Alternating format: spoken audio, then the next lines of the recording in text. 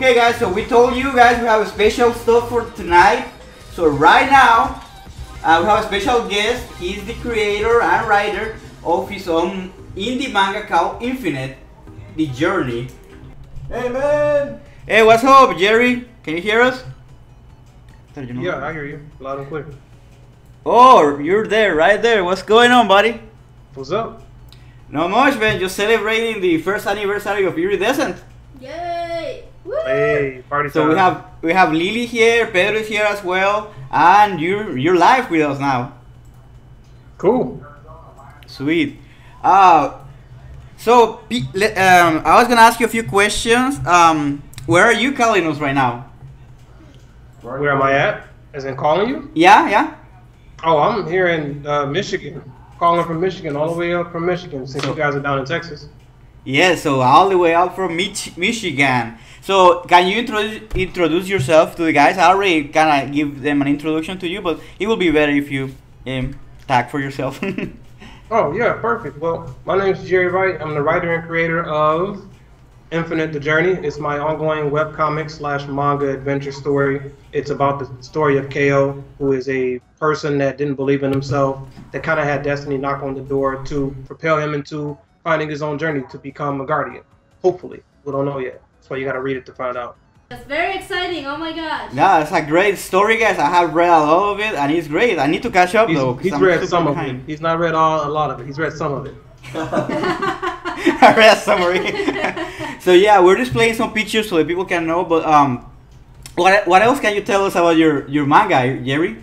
Like, well, I'm the writer independently. I pretty much write and fund the entire project, but I work with 4 phenomenal artists right now at the point, actually 5. There's Leah Perone, aka P-Chan on DeviantArt. She is the concept artist that helps me create the characters and bring them to life. Then there is the pencil artist, who is Sebastian Riera, who also works on another phenomenal comic called Space Pop, but he is the lead penciler who has his own product called Shinto. Then there is the Sayo Studio team, who does the inking, the toning, and now the colors, which is going to be Project Genpech, Gracia Demonies, and then there's Diana Yo. Those are the 3 artists that bring Infinite to life from Sebastian's previous work. And we've been going for about 4 years and 7 months, and we just finally finished it into a compilation of the first volume, which is 7 chapters, 172 pages, and a lot of money spent. Yeah. People in the comments are saying that they love the art. yeah, they are loving your stuff, Jerry, already, and that's awesome. Yeah. Do we have any questions from the chat at the moment? So far, no. Okay. Everybody's saying hi, oh my god, and I love the art. So guys, if you have any questions for Jerry, he's gonna be here for a few minutes, and just don't be afraid of asking anything. I'm gonna be talking to him as well. If you have any questions, please ask. Yeah, I just wanted to say, Jerry, you have an amazing team. I heard about you from Simon and Pedro, but I didn't know you had that team. I mean, it's amazing how you have, you know, everything together and you're getting things done. It's just amazing to me. Yeah, it's funny how it feels like it's more of like I'm running my own comic book company, because I have to write the stuff, then be the creative director, and then the publisher and the printer, and so on and so forth. But it's really fun for me because I started out wanting to chase my own dream, to show others that they could create their own, that they could do their own, no matter if it was in comics or film or TV or creating clothing lines like the Blaze Brothers are doing. Blaze Brothers clothing line coming soon. They always have shirts of their own stuff. But it's been a lot of fun to work with a lot of artists using their talents to help bring my dream together, so that we work as like this small community or a small family. Yeah, exactly. That's what the feeling I get with you and those artists is just that's a big family. They're helping you achieve your dreams, which is amazing. And I like the way you display yourself. Like you just said that you pretty much do everything but the art, but that is just so much work, and it's just doing what you love that gets you up at every morning to start working and do whatever you want. Not whatever you want, but what you have to do to reach the goal that you want to get. Right, you do what you have to do what you want to do. Right. Exactly. Yeah. Exactly. Yeah, you have to wake up, go to work, and you can't wait to get out of work to go to your house or your studio and work on things you love. Like you work for your day job to pay your bills, you work your night job to work on your and achieve your dreams. So that's kind of what it is for us as well. So I can totally relate to Jerry. Yeah, you know, it's funny that a lot of people independently, like, I mean, I've been through my ups and downs of dealing with different independent creators. Some hate me for who I truly am. Some love me for who I am. Some are like, man, he's an okay guy. But at the end of the day, we're all a community and we all are in this together. So being able to know that I started out with Seaman and I went into a group of other artists, and then to watch so many people want to create their own stories, to follow their own dreams, and to try to inspire and motivate, and then just to get entered into another world of a lot of people that are doing the exact same thing is such a beautiful thing, because a lot of people that I do know that don't believe that they can do it just need to see it. So when they see the proof in the pudding that somebody else that can do it, that's down to earth and relatable and bleeds just like them, breathes just like them, it feels better to know that I'm not going to be the only one holding this book, that people are going to use this book as their own motivation and inspiration to create their own characters, their own story, because they've seen somebody like me or Pedro or Seaman do the exact same thing among the other creators that we have. Yeah. There's some people in the chat that Take your mask off.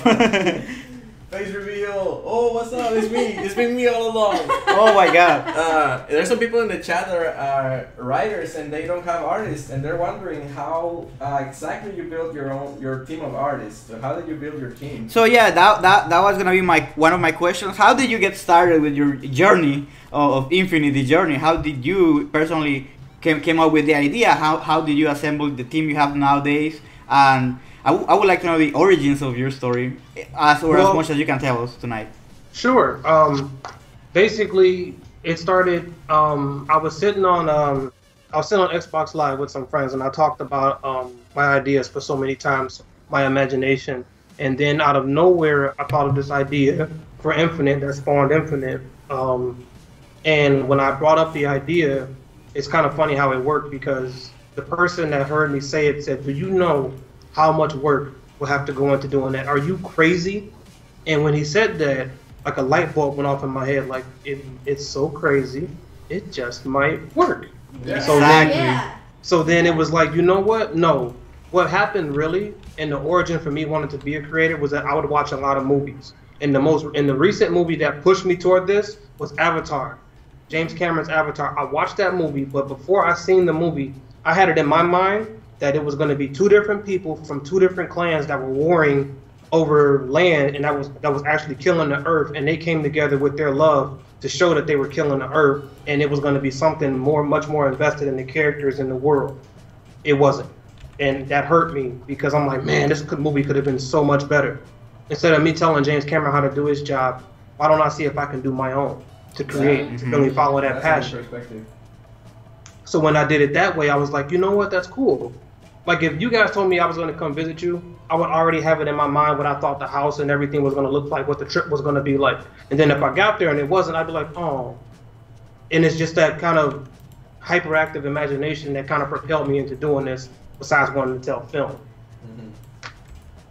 But back to the question, how I found writers, where I went to DeviantArt and I scrolled through countless of hours of galleries of photos, back and forth, finding artists and messaging them. I probably went through maybe 300 messages, a bunch of no's, a bunch of maybes, a bunch of, oh, I want to charge $500 a page.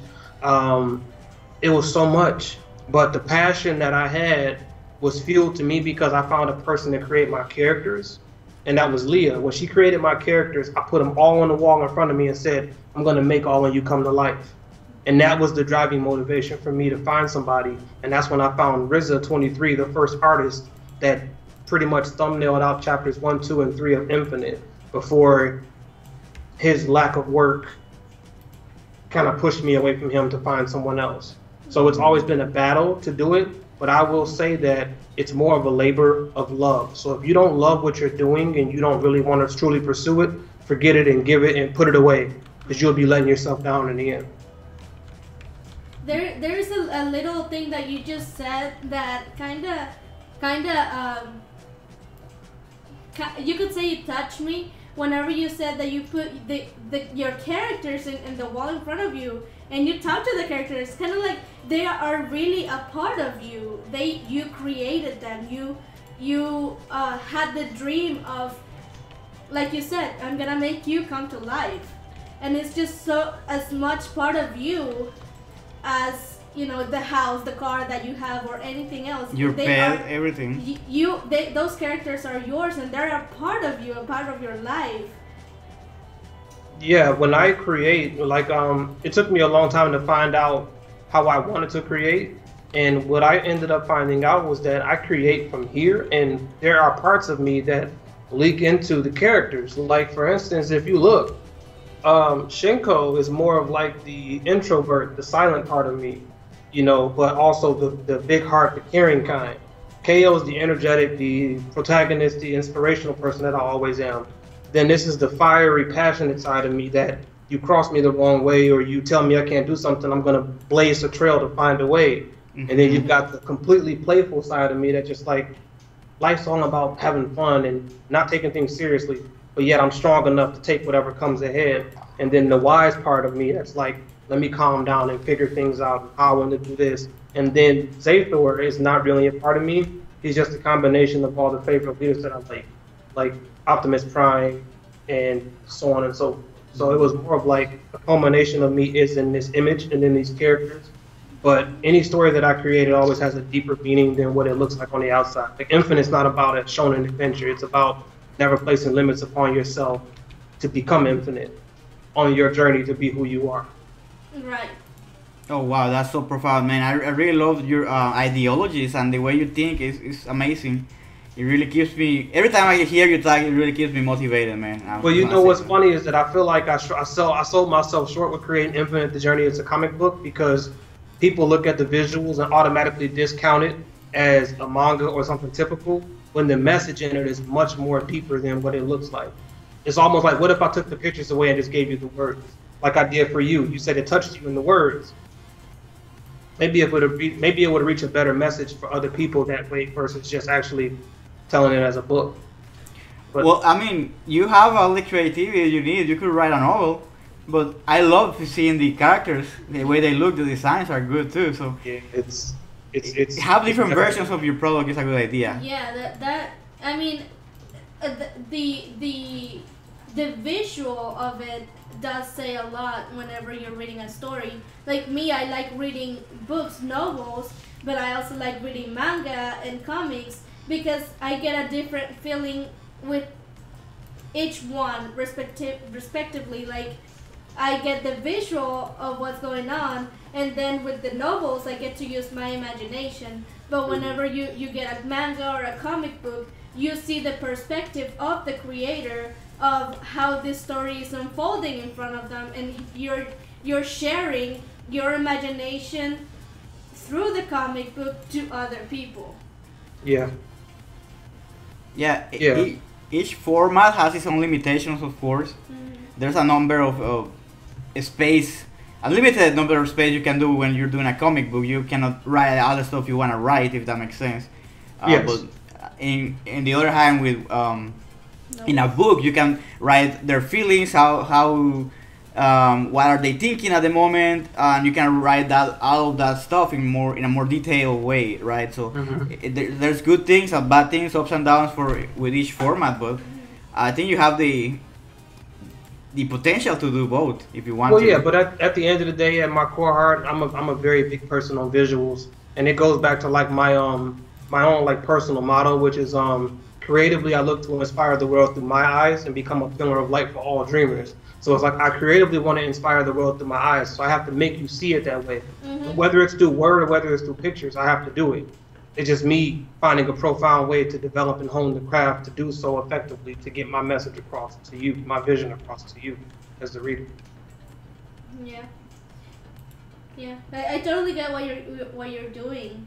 I mean, I personally, I don't know you that well as much as Simon and Pedro do, but I'm me getting to know you right now, it's just, I like you already. I appreciate that, thank you. Do you have questions for the chat, Lily? I read one earlier. I maybe we should start with that one. It's a funny one. So they were asking, would you rather date Karen from Iridescent or Anai from Infinite? Both. Both? Why not both, right? That's the best answer. Yes. That's awesome. Oh gosh. Do we have any more questions? I don't want to deal with either one of them turning one down over the other. No. Yeah. Who is more has a more of a temper? I think Anai maybe. Anai does. Yeah, Karen's a lot more sweethearted than Anai. Anai's a jerk. Because she's a princess. Spoiler. Well, that's not a spoiler, right? Like that's part of the story. Yeah. Yeah, guys, definitely check out the comic book. Or the manga. It's amazing. It's good. It's good. And what can people do to check your stuff out, Jerry? Where can people read Infinite? I know you have physical copies now too. Well, yeah, I do have physical copies. The orders that the orders I have now physically are the ones that people actually paid for and ordered. So those are all kind of spoken for. But I'm in the process of ordering more now that I finally got everything done. But if people that want to read it ahead of time now, all they have to do is go to tapastic.com and search Infinite the Journey, or you can just Google Infinite the Journey and it comes up. Like literally, you have my website, which is www.iamoneHero.com. If you want to read everything from chapter 1 to chapter 7, tapastic.com has everything right now. Yeah, guys, so you make sure you go and check out Infinite on Tapastic or any of the other websites he already mentioned. We are going to make sure to drop links on the chat so people can check your stuff out as well. Do you guys have any questions? Pedro, you have anything you want to add? Or? No, yes, I will add to follow him on his page too. I'm displaying it here on the screen. So go like his page and follow him. So absolutely, yes. So you can keep up with his work. See, if you want to stay updated on Infinite, go and like the Infinite the Journey Facebook page. Yeah. It's right there, guys. And we've been showing all the pictures and stuff, all the promo material you have on the page, so people can take a look. Yeah, I definitely got more stuff coming too. If you look at the Skyrunner Creative page, that's like the label or company that I represent as far as my other creative IPs and things like that. I share that with my fellow creator, Christopher Michael Gunn, who is the creator of Heaven's Lost Rebellion and is actually doing the new story with a new artist called Tumbleweed Vagrant. So more information is coming from those, but following that page will get you there, for sure. Sweet, awesome. No, okay, do you have any advice for future writers, Jerry? I come across a lot of writers every day that actually do message me. Mm-hmm. And one of the things that I've always found is people always are asking about how to find an artist. And what I've learned, and it's kind of, I guess I had a one leg up on the competition because I'm in sales. So I learned how to, and I deal with a lot of people every day. So I learned how to approach people respectively, not, hey, you throws money at artists, draw my stuff, you peasant. You know, like artists are humans too, but also one of the most important things is that you have to find a way for you and your story to connect to the artist. Because if they can't connect to it, they're not gonna give you the full potential in your vision. So you have to find an artist or find the path that's best for you. If you can't find the artist, don't get frustrated. Find a way to better hone your craft for you and your writing abilities, because you don't need pictures to paint the picture for what you want to tell. You can use words and find a way to get it illustrated later. You might not be able to find an artist to do comics, but what if you did a novel and finished it and had certain scenes that were very important to you illustrated? What you have to do is focus on not putting yourself in the box of being just a writer, but become a creator. Find a way to create what's best for you in the best way that you can and be versatile. That's why I use the moniker of hero, because a hero can't be placed into a box. A hero can be anything. So if you can find your greatness that lives within, you can do anything that you want to do, and you can even be a rock star like Pedro. All right, that's awesome. Any final words you wanna say before we have to go? before we have to end your interview, Jerry? My typical, which is going to be greatness lives within. It begins with you, it ends with you, but most importantly, it starts with you. So you have the greatness in there. The world's waiting, so go show them. Seriously, I want to see more stuff. God bless you, Jerry. Very inspirational words, guys. Listen to Jerry. He knows what he's saying. Yeah. And Jerry, thank you so much for being here with us, at least for a few minutes tonight. Anything I could do for you guys, man. You guys have been there with me since the beginning. I love everything that you guys are doing. You guys work really hard every day, regardless if nobody wants to pay attention to it. I'm watching, and I know the world's waiting on it. You take your time. It's quality over quantity. So you keep pushing out your content. You keep having the amazing support of your family, and there's nothing that will stop you, ever. Oh, thank you so much, man. That means a lot to us, and thank you for being here, man. And let's give a shout out, a bunch of claps for Jerry. He was here. He's the creator of Infinite. Hey, Iridescent is out. Check it out. Link in the description.